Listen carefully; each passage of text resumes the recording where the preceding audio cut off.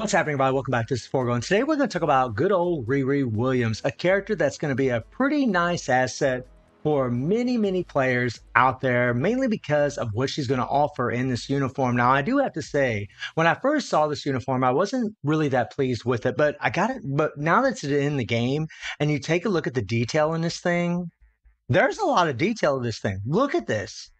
Look at all. I mean, guys, look, MFF. That's a nice little touch, right? That's a nice little touch. And even though I'm a little sour towards Ned Marble because of Hawk, this is awesome. This is awesome. And she looks like, look, this is so great. Like when you look at all the detail in her aesthetics, you're just like, this is dope, guys. Even her dreads, look at that. Wow. I mean, she looks sick. She really does. Like the uniform has really grown on me. And the truth is, guys, she's just going to be mainly a support.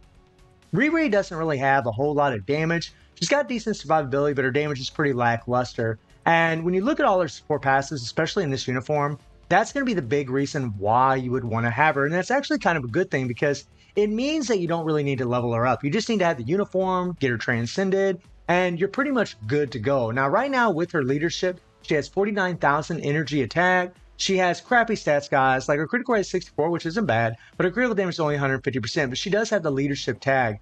And I mean, this is something that's nice about her is that she can take advantage of the most powerful buff in the game, which is White Fox.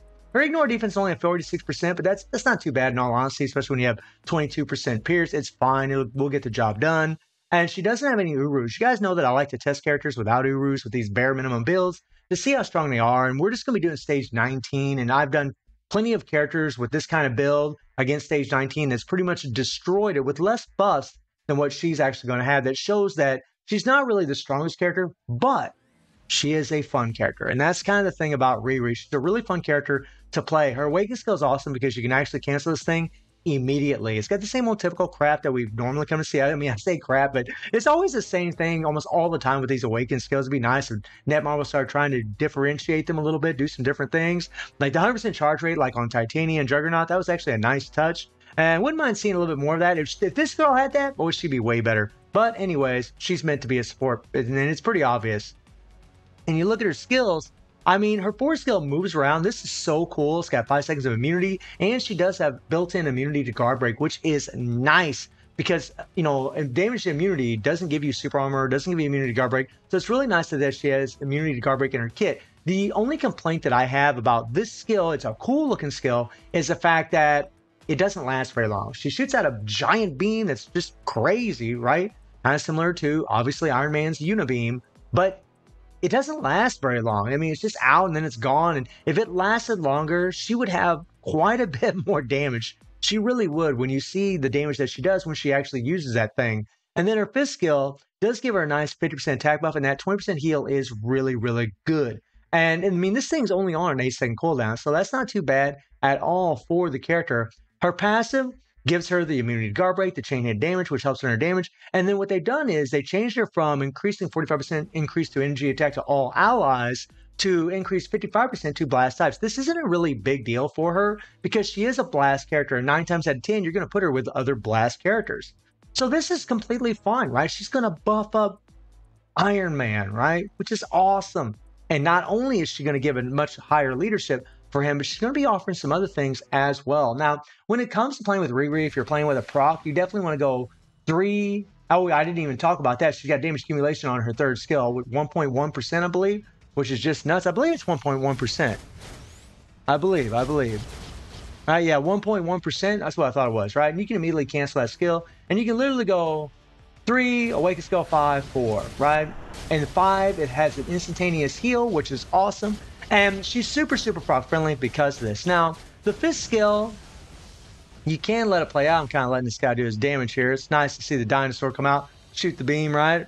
But the 5th skill, like, can do some nice damage, but you're going to find, guys, so she'll do more damage off the 4th skill. And if you let the 5th skill play out, like if you let it delay, I believe you can let it delay when she jumps down. Yeah, whenever she just lands down. Then you can go into the 4th skill, and she would do a little bit more damage, right? But you're going to need a rage in order for that to work. And her skills are really cool. It's something, you know, a nice little theme in this update is that we have some really cool looking animations. It's awesome that her and Moon Girl come in together. Moon Girl did get a transcendent skill as well, which is pretty cool, right? Shame they didn't give her a uniform, but I mean, you know, no uniform, no play, at least not for me. But yeah, and then she's just got a stage 5 Power Ranger Hawk set, bare minimum build, guys, no type enhancement. She does have her artifact is okay. It increases damage whenever you against characters with 50% more HP, which is it'd be nice if it was just a solid attack buff. But the truth is, guys, even if she had that artifact, even if you had a 6-star artifact on her, it would be a benefit. But she's still going to be used as a support, and she has critical rate with a 130% damage rock, not the best obelisk, and just a normal ranked uniform. And another reason why she's such a good support is because not only does she get the 55% increase to energy attack to blast types, but she also gives ignore target dodge rate to all allies. That is nice, guys. You know, whenever you're using characters that don't have the level 80, whenever they're not level 72, 74, 76, 78, 80, this is nice against Null. This is really, really good. And then the increased basic damage to both types is amazing. She is an insane buff, especially for blast type characters.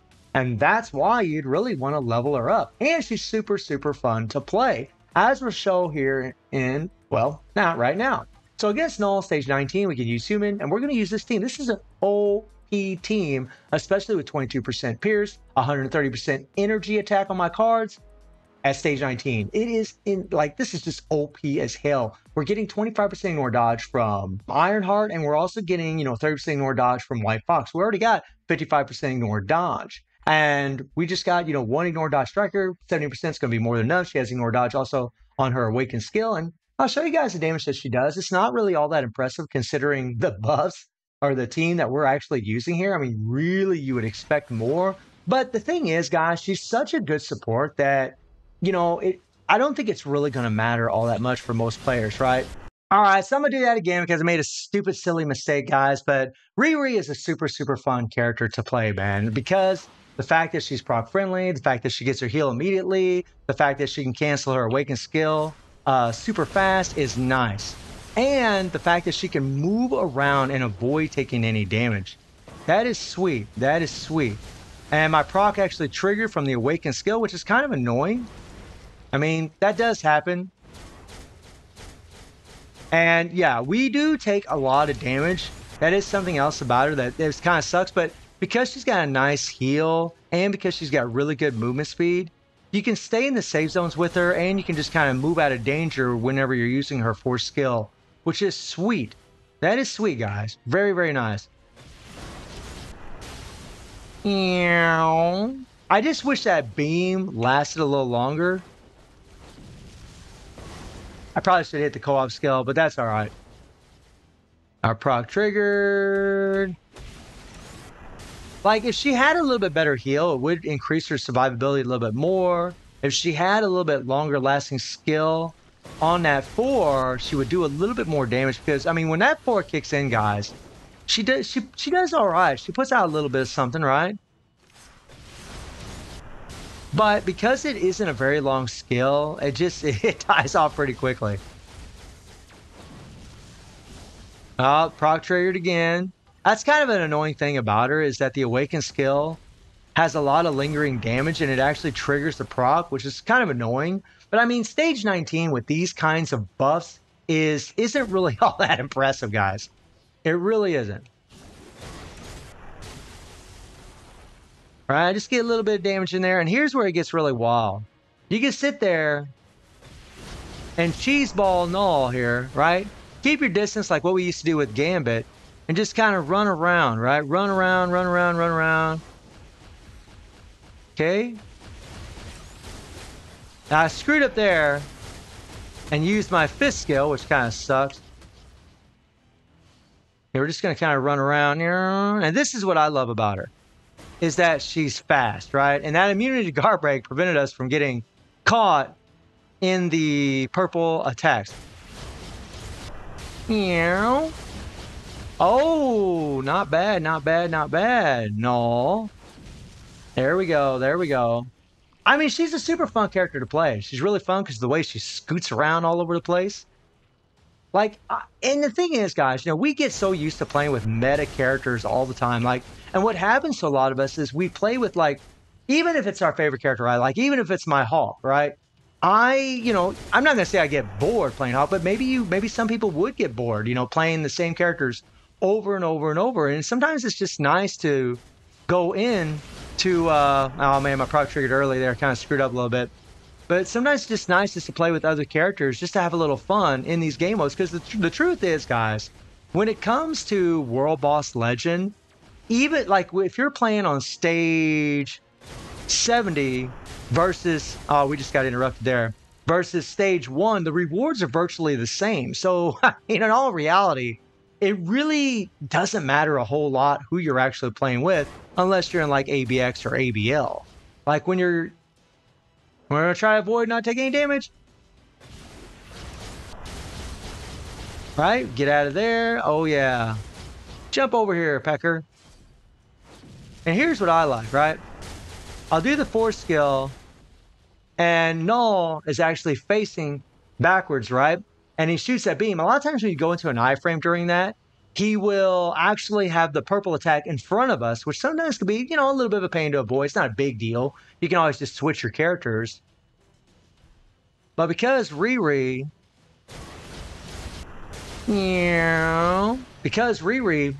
doesn't do an iframe during that force skill, he doesn't do that, which is pretty nice. Now, I might have to wait till the next phase here. All right, we're going to back away, get a little damage out of there, right? A little bit of damage. Okay, we're going to wait a little bit.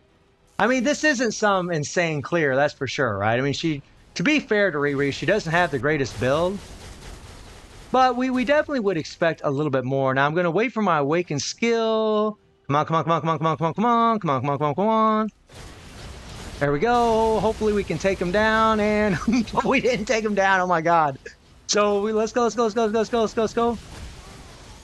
Oh, we did. We had all that lingering damage actually finished the fight for us. So she's not the best character in the world, but she's a super fun character to play, right? She's a super fun character to play. There's my clear for the day. Not bad, right? I actually wasn't planning on doing that, but I got to talking and yeah, we just kind of did it, but it's not a big deal. It's fine. It's fine. I'll set up my world boss of the day later on. But I mean, I like Riri. I think Riri's pretty cool. I think aesthetically, she's like, this looks really grown on me. It's pretty insane, but I do look forward to hopefully her getting like a full suit. That would be pretty cool. But this thing really is badass looking, and it really is a fun uniform to play. But really, guys, we all know that it's going to be for the support. That's why you're going to level this character up. And when it comes to support characters, guys, their relevance never dies. They're always good to have. It's not like your main damage dealers where we use them for a while and then all of a sudden, oh, they're outshined by another new meta character, right? And then we end up replacing them with a new character. With characters like Riri, I mean, the only way we replace them is if we get a stronger support, but yet at the same time, we still would use this character. So, I'm pretty happy with Riri. I'm pretty happy with her. So guys, let me know what you think about Riri Williams. And I do stream on Twitch at 9 p.m. GW7 time. The link is in the description below. And I hope you enjoyed the video. Thank you for watching. Y'all take care and have a good one. See you, everybody.